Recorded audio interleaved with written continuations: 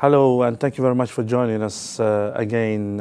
We are here today at the SCTS 2016 in Birmingham, and I'm Mohammed Bashir for the CTSNet Aortic portal. Today we are discussing a very nice topic. It's the IRAD, International Registry of Aortic Dissection. 17 years on, what have we learned on acute aortic dissection?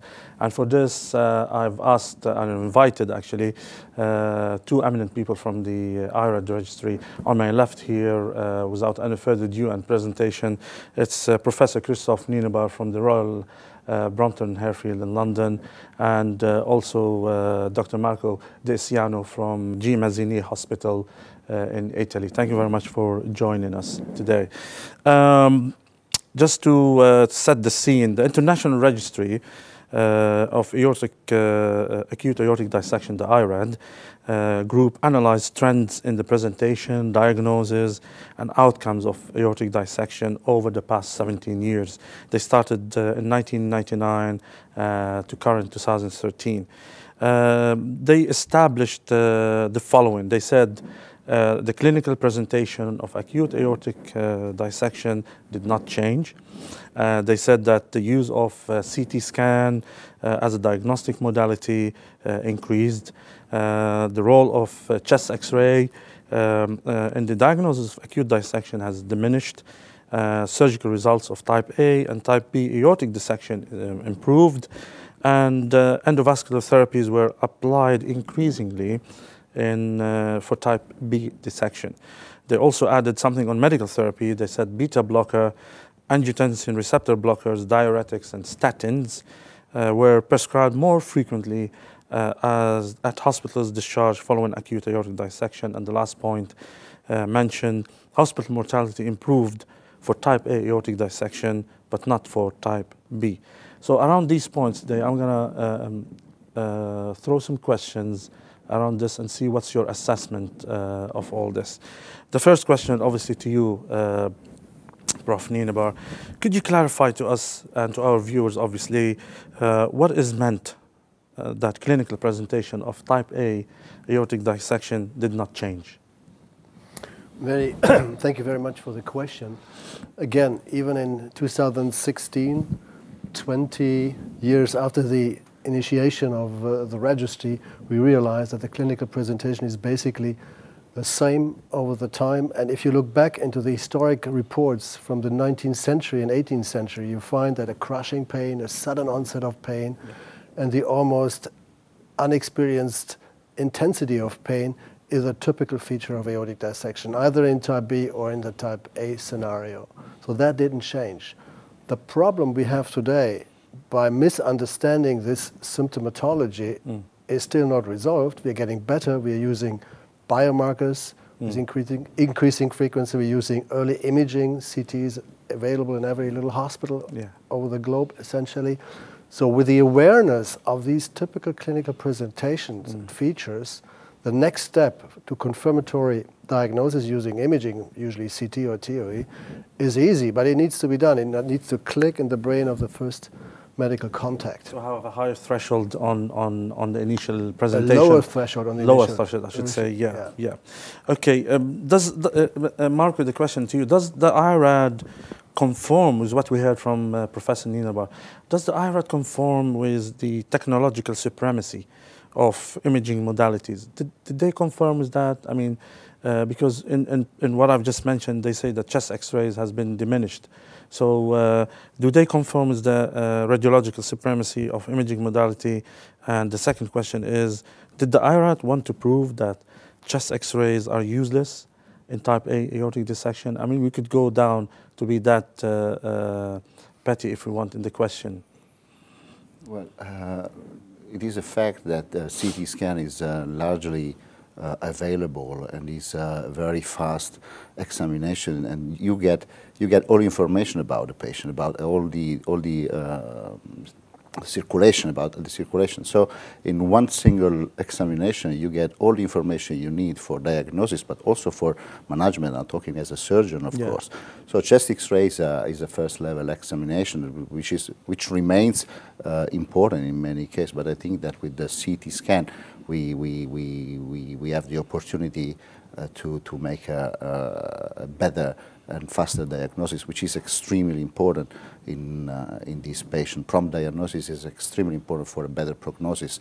You know, this is a time-dependent, this disease is a time-dependent prognosis, so the sooner you get the diagnosis, the sooner you get the treatment, and better will be the survival at the end. So CT scan is a great examination, I think, for these patients. Sure. Also to define your surgical or endovascular strategy. So in one exam you get everything you need. So actually, just a plain CT X-ray could be misleading due to high rate of false negatives. Yeah. We have to understand, and we do understand now, and have shown that in IRAD, that aortas can dissect at a normal diameter. In other words, the mediastinum does not need to be enlarged on a CT, on an X-ray, on a chest X-ray, but still you can have a dissection.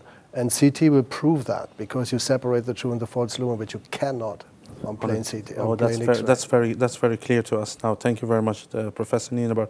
So, did the IRAD fail to demonstrate an overall positive effect that endovascular therapies and strategies in the setting of type A acute dissection and type B, as a matter of fact, are fruitless? Did you consider this? What's your take on this?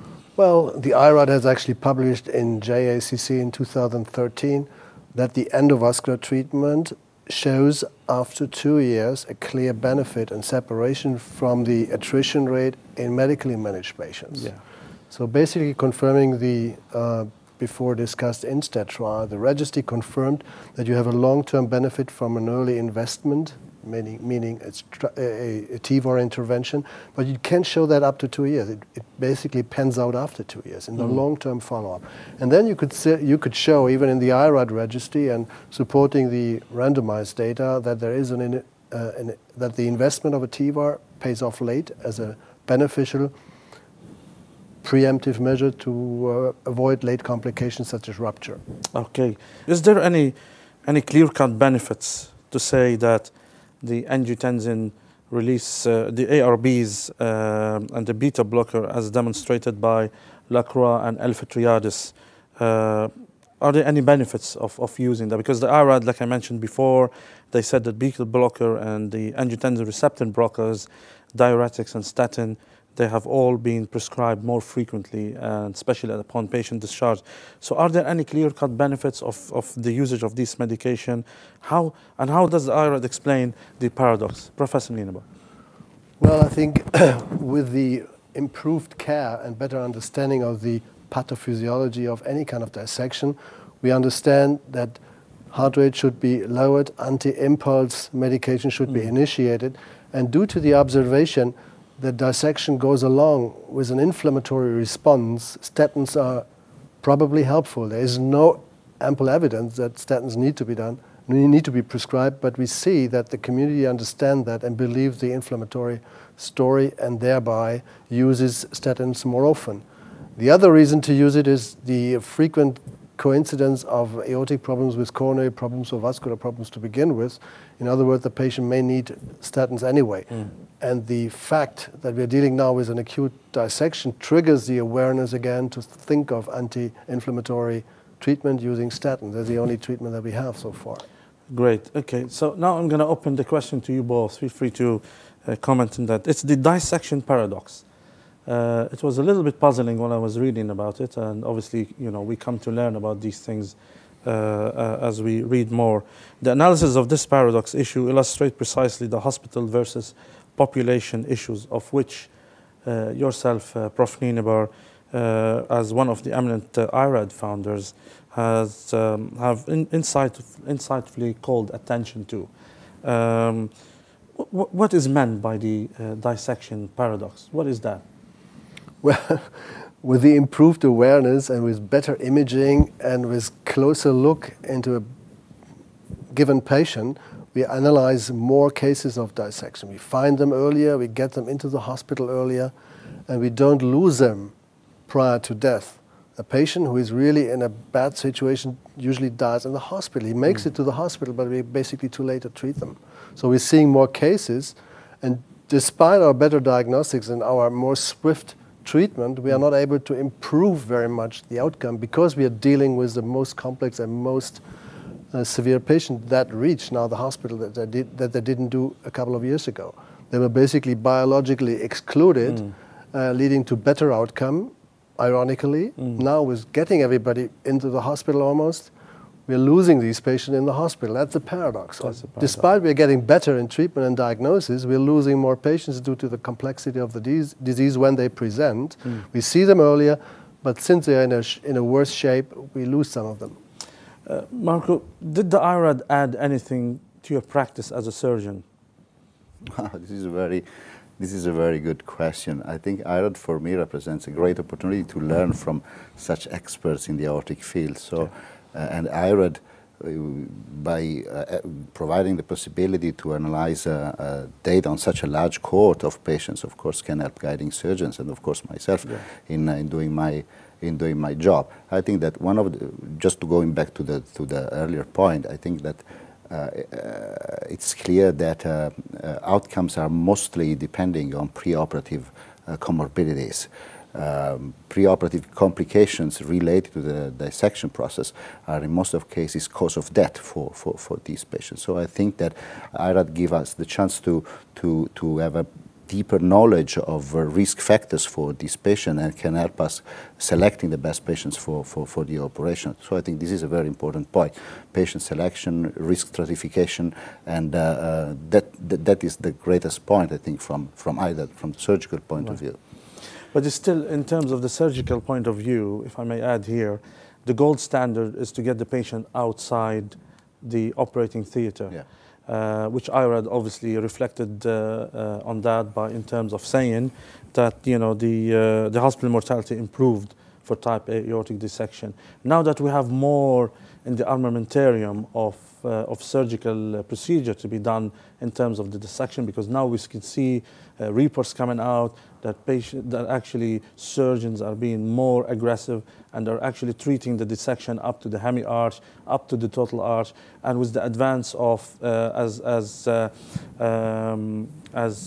Professor Cherney has pointed out previously, is the indication, he pointed out a very nice thing. He said, indication in the technology is always there.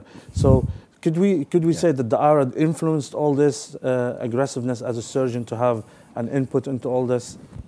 Thank you for this very important question. We all follow the principle to keep the patient alive after the operation. So the principle, the basic principle is to perform the shortest, simplest operation that has the least traumatic impact on the patient, that is aiming to minimize the operative risk, the operative mortality, which remains substantial. But there is a group of surgeons, as you said, that are advocating more extensive operations on the root proximally and on the arch or the semi-thoracic aorta distally. And that is aiming to contrast the occurrence of late aortic events and late need for reoperation that are clearly related to the aneurysmal degeneration of the dissected residual aorta. We try to, with IRAD, we try to give an answer to this important controversy and question, and we compared, we had about 2,000 patients operated for type A dissection. We compared on the root.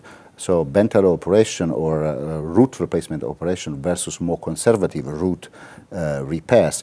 And what we found is that in terms of early mortality, there was no differences between the two groups, something that might support a more aggressive approach on the root. But when we look at long-term data, then we see that we don't have any data showing a clear survival or clinical benefit from more aggressive operation versus less aggressive operations. So based on that, I think that surgical strategy and the extent of the replacement should remain based on patient characteristics, on anatomical characteristics, and also should remain based on the experience of the operating surgeon. So I would go for more aggressive intervention in younger patients, in patients with Marfan disease or connective tissue disorders, in patients who have clearly a catastrophic aortic condition at the moment of the operation. So patients that have a high risk of reintervention, that would be less aggressive in patients with presenting with a higher risk. With a higher risk profile. So I think that I don't like fundamentalistic positions, white or black. I think that we should, this is the most difficult part of the operation, to define and to decide what is the best operation in the single patient, I think. Great, thank you for this elaborative answer. Professor Nienaber, did the IRAD alter the natural history of aortic dissection? Yes or no? Well, when we set out, and I founded IRAD in 1996 together with Eric Isselbacher, 20 years ago now, we were basically both interested in outcome data in this disease. However, this disease has such a low incidence that we were basically not able to find any data in the literature or to generate data ourselves. So the idea was born to collect data worldwide to be able to make such a statement. But I would say, if you ask me for a natural history, the natural history of dissection is not changed. Why should it be changed?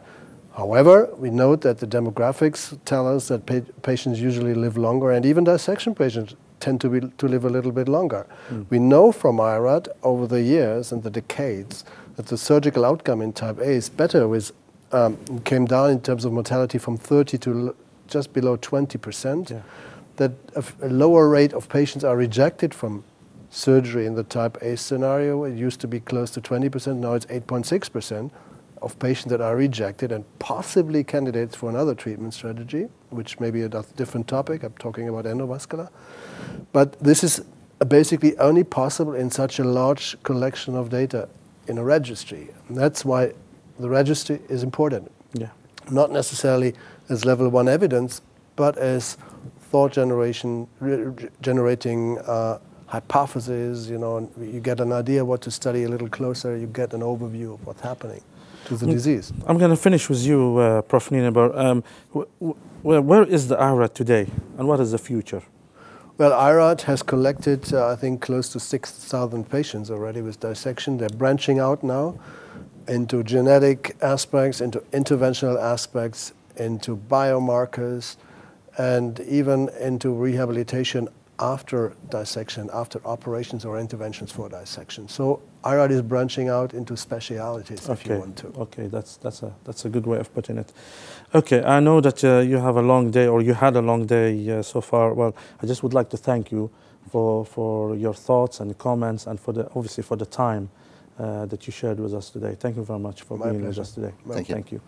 For the CTSNet Aortic Portal, thank you very much for joining us. This is Mohammed Bashir.